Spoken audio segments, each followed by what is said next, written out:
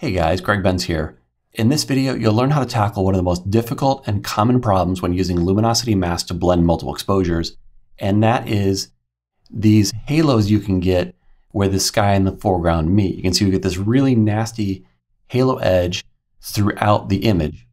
Now this happens to be an image that I processed in my exposure blending master course, and in the course I show you how I would actually process this using techniques designed to avoid those sorts of issues.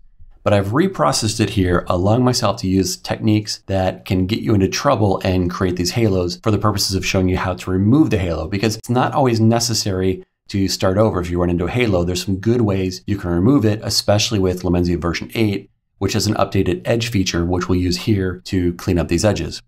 Now, if you haven't seen the course, just to get you caught up to speed real quick, the general idea is that we'd start with a raw image, process it once for the foreground, and then I processed again, in this case, for the sky to bring out this beautiful sky and blended it together with the foreground using this luminosity mask, which reveals things in the top. If we alt-click on the mask, we can see the mask, and you see how this blends together and just overall has a dramatic improvement over the original. So let's just hide the original. It's not doing anything for the image, or just to show you where we started. And let's take a look at how we can fix these edges. Now to do so, the first thing we want to do is take a good look at what the problem actually is. So let's zoom in and take a look at the halo and where things are kind of going wrong. The problem could be coming from one of the layers. If we look at the underlying foreground layer, there's no obvious halo here. There's a little bit of a halo in some of the clouds here, but in general, there's not really a halo in the raw. When we look at blending in the top layer, that's where we see this halo. Now, if we shift click on the mask, we can see that the top layer itself doesn't have a halo. It's the way that the two are blended together that's causing a problem. And as we toggle this off and on, you can see that the issue is that the sky in this case hasn't grown further enough into the foreground. This foreground is really bright. We need to bring a little bit more sky at the edges down. So what we'd like to do ideally, if we alt click and look at the mask, is take the white here and just bump it down towards the black by about 1 pixel. That should fix the halo. Now we can do that using Lumenzia by loading this as a selection and then refining it with the edge feature. So let's command click on this mask, and you can see the current mask is selected and the edges are identified here with the marching ants. And you can see, of course, the edge goes right through the edge of the halo. No surprise there. We just want to bring it a little bit out. To do that, we'll click on edge to refine it. The left-hand side here are the options to create an edge selection. So we want to make sure we have edges selected, and then choose the options below. Let's start with a small radius of just 1. I want to generally start with a small change, because if we make too large of a radius in our selection, then we can paint beyond the halo and just replace one halo with another one. And then even though we're expanding out from the current mask, the radius and the blurring we'll do in the next step actually push the pixels out a bit. So I'm going to contract by 1 pixel using -1 here, just to offset the growth that we're going to see in the edge here. Clicking on selection, we will see a preview of the selection we get. So this white is showing these are the areas I'll be able to paint in just a moment through this selection. And there's a blur being added here to help soften things up for a more natural result. I'm just going to click OK and accept the results. And we don't see the marching ants because I have that preference toggled on here in Lumenzia to hide the marching ants. But we see the selection button is lit green. And that's telling us we do have an active selection. If we click on check cell, we can see, in fact, it's exactly what we saw just a moment ago. And we can use that to paint right over this halo with white, because we want more white to reveal more of the sky. So I'm hitting B for my brush. I've got it set to a very high opacity and an extremely low flow, which is generally what you want to do. And as I brush over these areas, notice how nicely it just fills in and fixes that edge halo. If I click before, you can see the halo, and then after, how we've removed that halo. So let's zoom back, and I'm just going to quickly work over the image, and we'll see if we can't get it done with one selection. Most of the time, when you're dealing with an image like this, where you've got bright sky and then even brighter sky and darker sky, all these different values, there's a good chance that a single selection is not going to completely get the job done. But, you know, it's just, you got to start somewhere, and starting small is generally a good idea. And then we can go with a more aggressive selection later if it's not quite getting the job done. And in some cases, I may need to brush a couple times. Looks like I'm not quite getting all the edges in there. I'll have to come back to that. And here it's kind of failing. It's not really working in this area around the bright sky. So I'm going to skip this for now. We'll come back to it. All this yellow bright sky. If I try and brush in here, it's not really fixing the problem. I'm going to undo that. We'll come back to it. So it seems like the selection I've already created works pretty well when we've got the dark sky edges, but not so much against the brighter yellow sky areas. So that's a good example of why we're going to need more than one selection. I don't want to go and create a more aggressive selection just yet because I'll probably just create problems in these dark areas. So I'm going to work with 2 selections. And in fact, because we're going to have multiple selections, I'm going to click on cell and let's call this small radius, knowing that we're going to create a bigger radius later. It's a good idea when you're working with these kind of selections to save them as you work, and that way you can easily toggle back and forth between them because you're working on a lot of small details and the odds that you get everything the first go aren't great. You'll probably look at the image later and find out, you know what, I missed a spot. And it's really nice if you can come back to the exact perfect selection you already created and use that, especially when we're modifying the edges here. If I try to go and command click this and use cell again, the areas I painted are not exactly what they were before, and we'd get a different edge selection than the one I have right now. So better to just save where I am in this process and then fix things with another selection on these other areas. So I'm just skipping right over these bright areas, knowing that I'm going to come back and hit them in just a moment. It's not doing a lot of work here, but it's helping a little bit. So I'm going to go ahead and let it do what it can, because a small adjustment, in the right areas can help. So sometimes it's almost the combination of the two that gets the job done. You can see in some areas the rock here, it's working. In other areas, it's not fully fixing the problem there. But it does give you a good sense of what we're dealing with.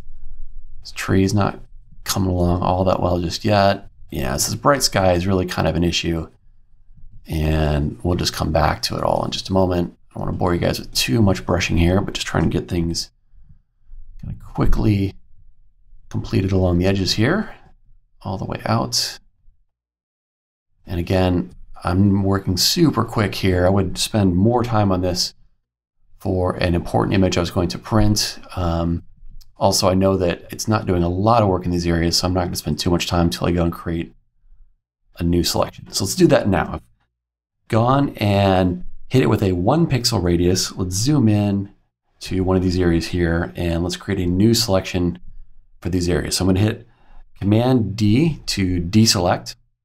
Let's now Command click the mask to load that as a selection again.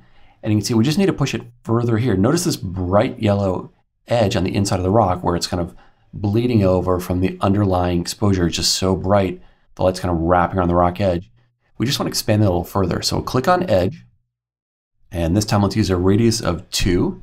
We'll use the same expand contract value. Click on Selection. And this time I'm going to expand my feathering. Let's use 1 pixel. See that blurs a little bit more. Clicking OK.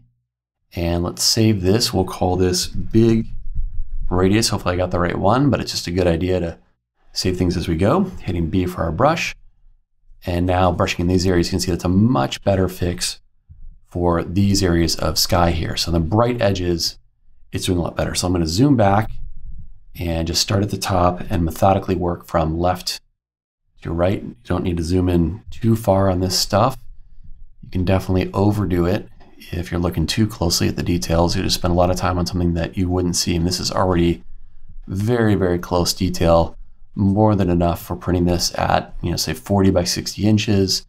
On my monitor, I'm looking at a 27-inch monitor. So if you're looking at this on, say, a phone or something small, obviously this may not be the right zoom level for your device, but in my environment, this is the right choice.